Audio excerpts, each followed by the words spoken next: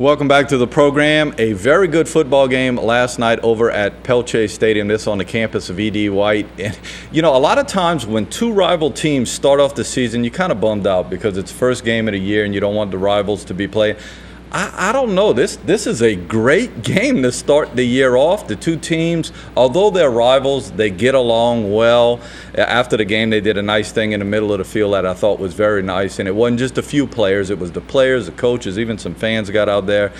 But the real deal, folks, Elijah McGuire can run with the football, and E.D. White does what they do best. They pound it, so it was pounding against finesse, so to speak. Let's get out to Pelche Stadium. We're going to look at some highlights. Most of this coming mid-first quarter into the second quarter as we had to move our cameras around a lot last night. A lot of games going on in Thibodaux. This guy did a great job. Luke Lejeune, only 155 pounds, ran for 180-something yards in this game. And they actually switched sides of the field. This is going into the second quarter. Levi Boudreaux runs it in. And at this point, E.D. White takes the lead from Vandebilt. Vandebilt scored early, but there you see it. E.D. White goes up 7-6. On the next possession for Vandebilt, ball goes over Elijah McGuire's head as he is in the shotgun in quarterback position. And I got to tell you, he almost broke that. If Matt Daigle doesn't push him out of bounds, I think he's still running with the ball. This guy's phenomenal. I'm telling you, it's so fun to watch. It's almost like an open field punt return that he is really terrific at every play, every play.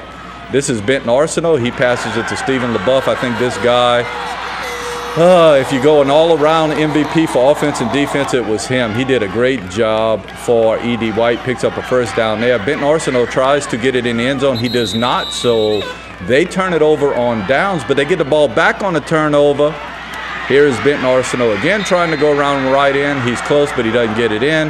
But they give it to big Bobby Busenel, if I'm not mistaken, a little bit later, and they do get it in. Here is, oh, I'm sorry, that was fourth down. But they get the ball right back. Here we go. That is Devin Knight. That ball was thrown behind the line of scrimmage, so E.D. White gets it back, and there is Bobby Busenel going in for the touchdown. E.D. White goes ahead.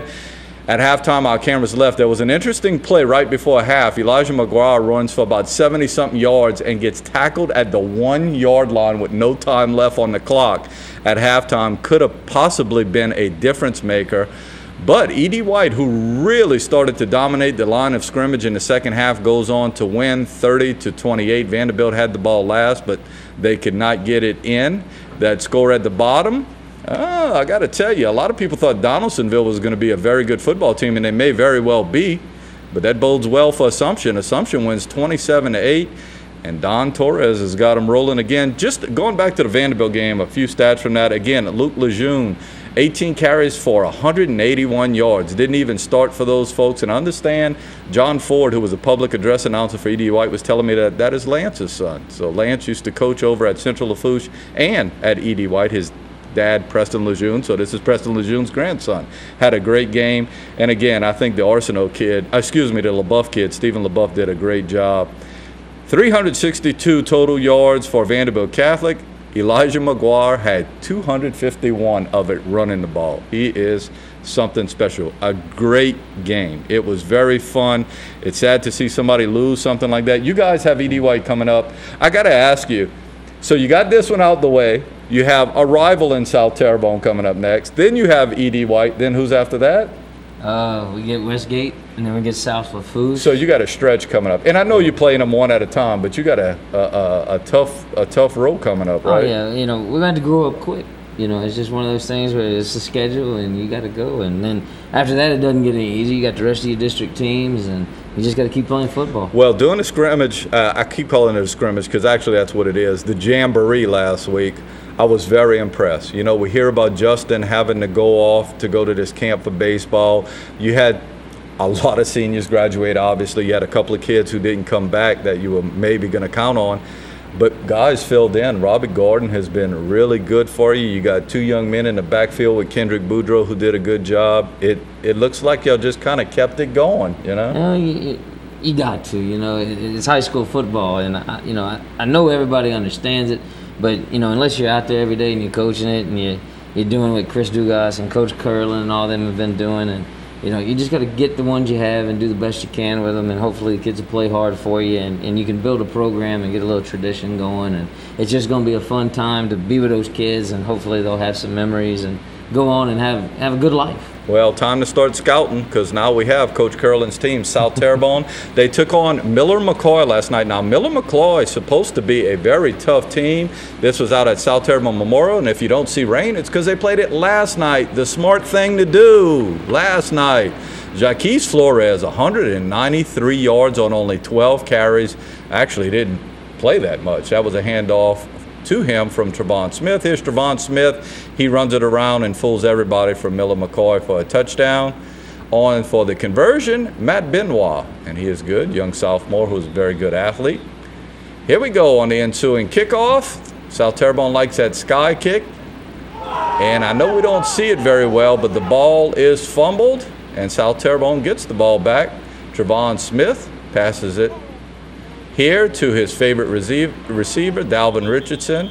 Richardson had 3 catches in last night's game, none for touchdowns, but he is always a threat, and that's what South Terrebonne does pretty well this year, throw the ball. Now, I understand Miller McCoy just started throwing after a while, and they did pick up a lot of yardage throwing the ball, 300 yards total in passing, but it was kind of after the fact, because at one point in this game, South Terrebonne was ahead 21-0. Miller McCoy made a run at it, and then South Terrebonne pulls away. They really blow this open. That is Leo Rodriguez around right in. He had a good game, had a touchdown for South Terrebonne.